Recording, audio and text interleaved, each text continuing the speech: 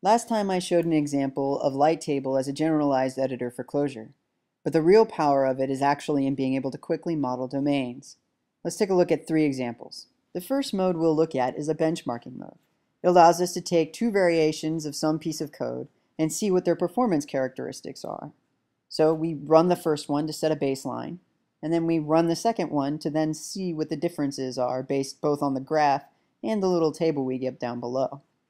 In this case, we're looking at the very simple difference between map and parallel map, but there are some nice features built in case the code were a little bit more complicated.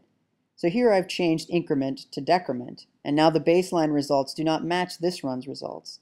They're highlighted in red to show that most likely what we've done here is introduced a bug. Now, these boxes can actually hold any arbitrary code. It doesn't have to just be a single function. So let's adjust the scenario so that PMAP's actually faster. We'll do that by creating this something slow function that has a thread sleep for 2 milliseconds in it, and we'll map that over everything. We also want to change the benchmark. Otherwise, we'll be sitting here waiting forever for it to finish. And so you can see we'll change a couple numbers up here, and we'll rerun our baseline, hitting Command-Enter. And this takes a second because it's sleeping. And you can see we get new bars here. And then if we go down here and change our second run and run it, you'll notice PMAP is significantly faster. And so what we have here is a simple mode built in a couple of hours to work with our little benchmarking library. Now let's take a look at another example. This one is for a SQL DSL written in Clojure called Korma. So if I hit Command-Enter in that top box holding the Clojure code, it executes it and shows me the results of the SQL query on the right-hand side in a little list. But you'll notice underneath that there are 2 more boxes.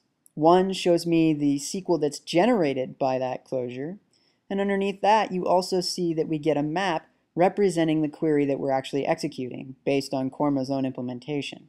So what we get is a little workbench, a way for us to try out and test our Korma code and see and make sure that our results are what we expect, but also to see exactly what SQL it's generating and even understand exactly the query object that it builds up over time. And one thing that's kind of interesting about its implementation is that it will, in real time, fill in those 2 bottom boxes. So after you've stopped typing for about 400 milliseconds, it goes ahead and figures out what the SQL was, what the query object looks like, but doesn't execute it. That's up to you. You have to press Command-Enter to do that. Now, just like with our previous example, this can take any arbitrary code. The only rule is that it has to return a query object at the end, or something that Korma somehow knows how to deal with. So if we change it so that the query is built up over multiple expressions, we'll see that everything still does what we expect. Alright, so these past 2 examples have been modes built around specific libraries in Clojure and building very specific tools to those. Now let's take a look at something completely different. This is a mode for building websites. On the left-hand side, we have a list of the routes that we've defined. On the right-hand side, we have an embedded browser. But this isn't for building websites in Clojure. It's for building websites in Python. More specifically, it's for building websites using the Flask microframework. So what we're seeing when I click on the routes is that the browser changes to that page, and then boxes of all the code needed to serve that page pop up as well. If I modify these to include something new, those boxes will show up themselves. If I press Command-Enter, I execute the code and the browser refreshes. So you can see here there's this name attribute. If I add this name and set it equal to Chris and press Command-Enter, I then get the evaluated code. So this works with code from all over your project. In this case, it brought in templates. But I can also reference some other thing in some other Python file, in this case, a track function, and you'll notice it brought it up immediately. And if I go here and then add something from one of my models, my user model here, I ask for user.me and evaluate it, did the right thing, but let's go change that to not be Chris. We'll change it to John, evaluate that, and you'll see the browser refreshed again.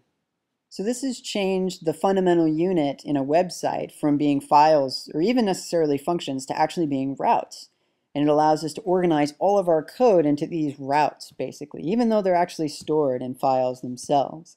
Then I can evaluate and see the effects of my changes immediately. Another thing to note is that the boxes are different colors.